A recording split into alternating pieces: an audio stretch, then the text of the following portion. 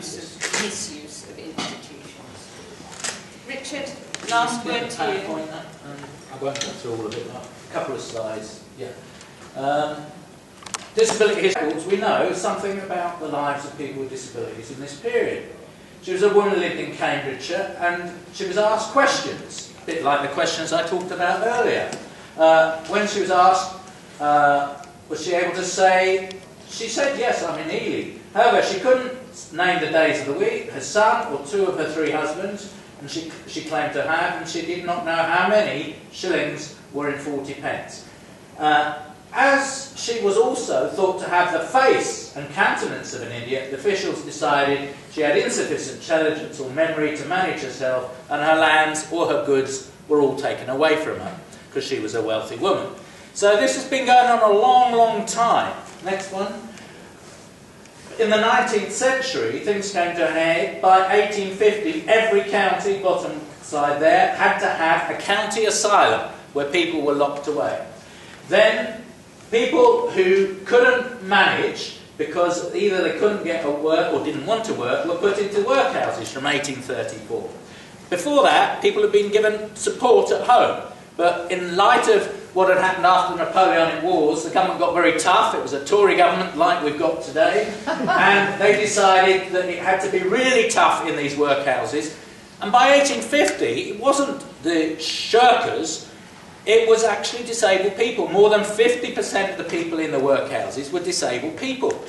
And yet the regime had been made so horrible to actually force people to work, but people who couldn't work were there and stuck there because there was no other means of getting life support. This idea then went forward, and we got the long-stay institutions, and I said a bit about how that happened. I'll say a bit more about that. Next one.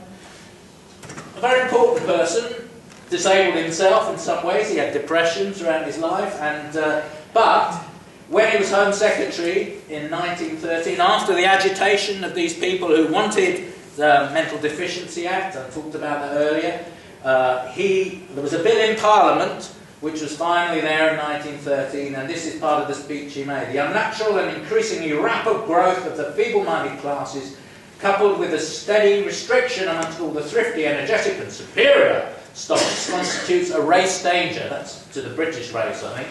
I feel that the source from which this stream of madness is fed should be cut off and sealed up before another year has passed. Interestingly, in this institution we're sitting in that debate, only 2 MPs voted against this legislation. Only 2 out of the whole Parliament. And the Mental Deficiency Act went through.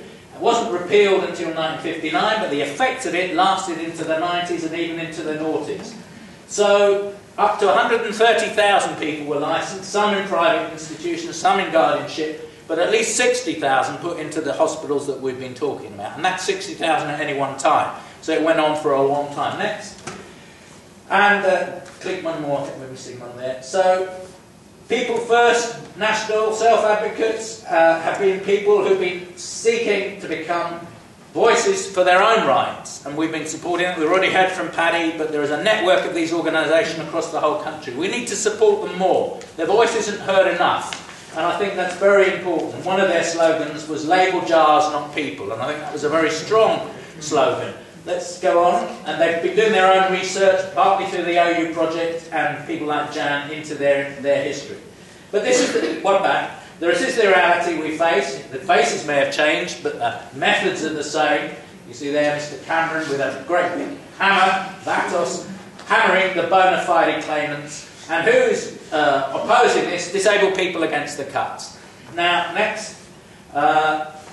What we're faced with here is we managed to get a convention which included people with learning difficulties, people with learning disabilities, were there in New York in 2006. I was there representing the British disabled people movement, and we managed to get a convention of human rights for the whole world about disabled people, and it shifted us from seeing the problem in the person to seeing the problem out there beyond the person. It's what people's attitudes are. It's that they don't think what's needed so people can actually live their life, change the environment, change the methods, change the forms of communication. That is all now in an international human rights treaty that this government, believe it or not, is signed up to. It signed up in 2009 and has not come out of it. Now 167 countries are supporting it. Next. But Only 2 weeks ago, that same body, the UN Committee on the Rights of Persons with Disabilities, 17 out of 18 of them are disabled people themselves, which in itself is unique, did an investigation into the UK and what they've been doing over the last 5 or 6 years, and they came out and said this is a grave and systematic violation of our human rights. What they've done is portrayed us negatively in the media. They've made us dependent on benefits, claimed we were committing frauds, disproportionately applied taking support allowance off us, bedroom tax, which didn't exempt disabled people. There have been a couple of cases in the High Court of one, but the majority of disabled people are being hit by the bedroom tax. Even though they need someone live-in support and so on, it doesn't matter, they're still hit. And did not take into account the support needed for a complex nature of their impairments, and had no visible increase impact in decreasing unemployment. So it didn't, all of these measures haven't worked. And as you can see there on the right, there was a big article last week about how women have been hit, and they have been hit harder by the cuts, but actually disabled people have been hit much harder than anybody else. And that is continuing. With the 30 billion has come out of the disabled people's budgets, there's another 20 million to come out, maybe tomorrow some more when we have the autumn statement. So this is a live issue, and what we try and do with disability history is link the past and the battles that have been fought of people fighting wherever they are, like resisting, scrubbing the floor with a toothbrush. Most of it is not recorded, no one will ever know, but sometimes it comes through. Last I'll end on, in 1275 there was a colony of lepers in Norfolk who were not treated properly by the abbot and the church, so they actually had a riot. Now who knows about that riot? But people have been resisting all the way through, and we must build that resistance now, and we must ask all non-disabled people to be our allies in that struggle, so we finally get the equality that we should have under human rights treatment. So that's why we're so pleased to be involved with this project, because we feel that this information is really useful for educating all young people to understand what equality really means. Thank you.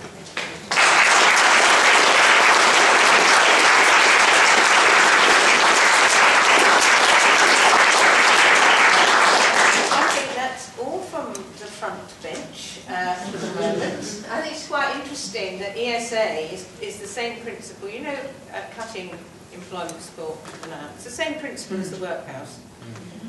Make it less pleasant to be on benefits than it is to be in any kind of work. And that was the principle behind the 1834 call on less eligibility.